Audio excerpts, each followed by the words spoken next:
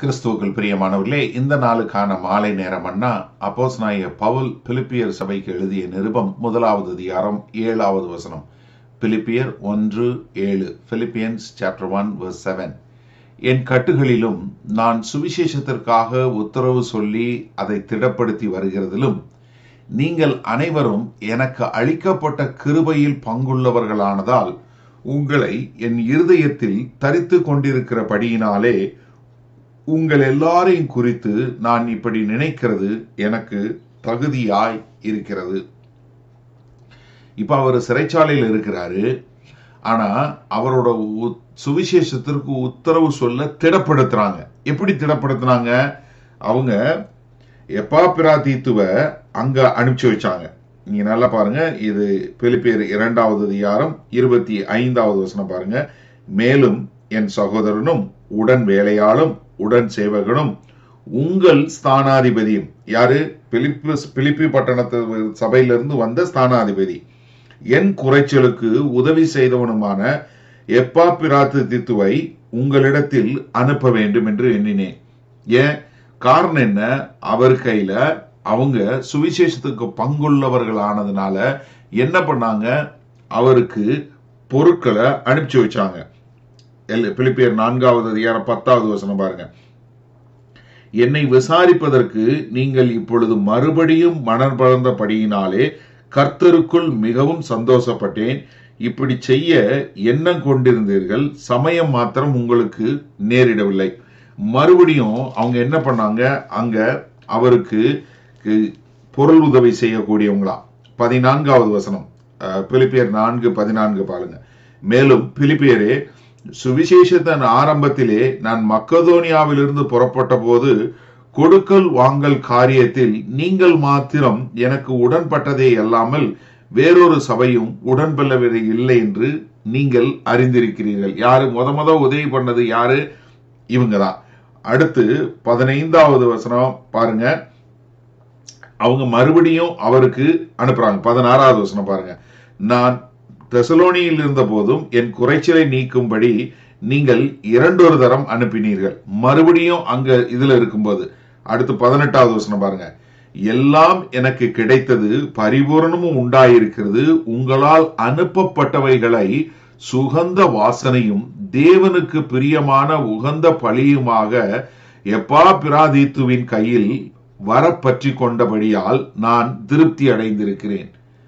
என்ன? மறுபடியும் அவர்கள் உதவி செய்யக்கூடியது. ஆனா இதே கடைசியா தீமோத்தேயுக்கு எழுதும்போது 2 தீமோத்தேயு 4:16 சொல்லும்போது என்ன சொல்றாரு? நான் முதல் விசை உத்தரவு சொல்ல நிற்கையில் ஒருவனும் என்னோட கூட இருக்கவில்லை, எல்லாரும் என்னை கைவிட்டார்கள். யாருமே கூட நிக்கல. ஆனா யார் நின்றா? நீங்க என் கூட இருந்தீங்க. காரணம் என்ன? என் கட்டுகள்லையும் சரி, நான் சுவிசேஷத்திற்கு உத்தரவு சொல்லும் போது என்னை திடப்படுத்துறதுக்கு என்னுடைய இதுல ஊழியத்துக்கு பங்குள்ளவங்களா நீங்க என்ன பண்ணீங்க? எனக்கு உதவி பண்ணீங்க, பொருள் உதவி பண்ணீங்க, ஆள் உதவி பண்ணீங்க. நான் அங்க இருக்கும்போது மாத்திரம் இல்ல, நான் தெசலோனிக்கையில மாத்தும் போது அல்ல, நான் இப்ப காவல்ல இருக்கும் போதும் எனக்கு இருக்கிறீங்க. இதை நான் திருப்பி பார்க்கும்போது நான் நினைச்சு பார்க்கிறேன், நான் உங்ககிட்ட வரும்போது ரொம்ப சந்தோஷமா எனக்கு உதவி பண்ணீங்க. நான் அங்கிருந்து தெசலோனிக்கே போகும்போது உதவி பண்ணீங்க. யாரும் என் கூட நிக்காத போது மறுபடியும் 2 தடவை நீங்க மறுபடியும் பண்ணீங்க. இப்ப நான் காவல்ல இருக்கிறேன், இங்க காவல்ல இருக்கிறவனுக்கு எனக்கு பொருள் உதவி அனுப்பிச்சீங்க. அது போதாதுன்னு சொல்லி எனக்கு ஒத்தாசை செய்வதற்கு, எனக்கு சமைச்சு நல்ல சாப்பாடு கொடுக்கறதுக்கு உங்களுடைய ஸ்தானாதிபதியாக எப்பாப்பிராதீத்துவ அங்கிருந்து அனுப்பிச்சு அவர் அவ்வளவு தூரம் எனக்கு இங்க ரோமாபுரியில பணி செய்யக்கூடிய ஒரு காரியம். இதை நான் நினைக்கும் போது நான் எனக்கு இப்படி செய்யறது, உங்களை நினைச்சு நான் தேவனை ஸ்தோத்தரிக்கிறது எனக்கு தகுதியா இருக்கு. காரணம், நீங்க என்னுடைய பங்காளிகளா இருக்கிறீங்க. சுவிசேஷத்தின் நிமித்தம். எதன் நிமித்தம்? என்னுடைய காரியங்கள், என்னுடைய சுக துக்கங்கள் எல்லாவற்றிலும் நீங்க பங்கு கொண்டு எனக்கு பொருளுதவி செய்யறது நான் நல்லா இருக்கணுங்கிறதுக்காக இல்ல, நான் சுவிசேஷத்தை நின்று நான் போராடுறதுனாலதான். அப்ப என்ன? நம்ம செய்யக்கூடிய காரியங்கள் சுவிசேஷத்திற்கு பங்குதாரர்களாய் இருக்க வேண்டும். இப்ப நம்ம எப்படிப்பட்ட மக்களை, எப்படிப்பட்ட ஊழியங்களை தாங்கணும்?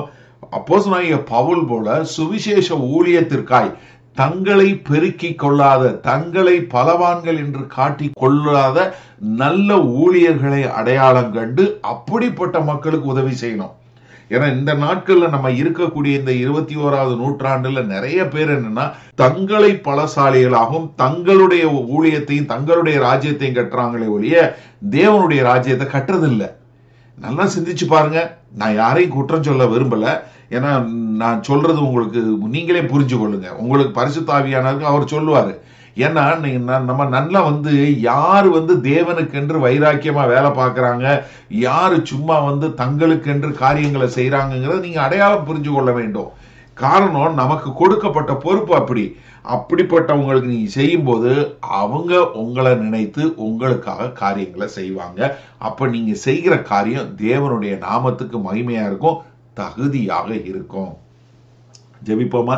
நல்ல ஆண்டவரே, இந்த நாளிலும் எங்களுக்கு நல்ல ஊழியர்களை, இந்த அப்போஸ்தலனாகிய பவுல் போல நல்ல ஊழியம் செய்கிறவர்களை அடையாளம் காட்டி கொடுத்து அவர்களோடு இணைந்து ஒரு பங்குதாரர்களாய் உம்முடைய சுவிசேஷம் கட்டப்படாமல் ஜனங்கள் முழுவதற்கும் அறிவிக்கக்கூடிய ஒரு நல்ல கிருபையில எங்கள் தேவன் எங்களை வழிநடத்த வேண்டுமாய் நாங்கள் எங்களை தாழ்த்தி ஒப்புக் கொடுக்கிறோம். இயேசு கிறிஸ்துவின் மூலம் பிதாவே, ஆமேன். கர்த்தர் உங்களை ஆசீர்வதிப்பாராக. நாளை மாலை சந்திப்போம்.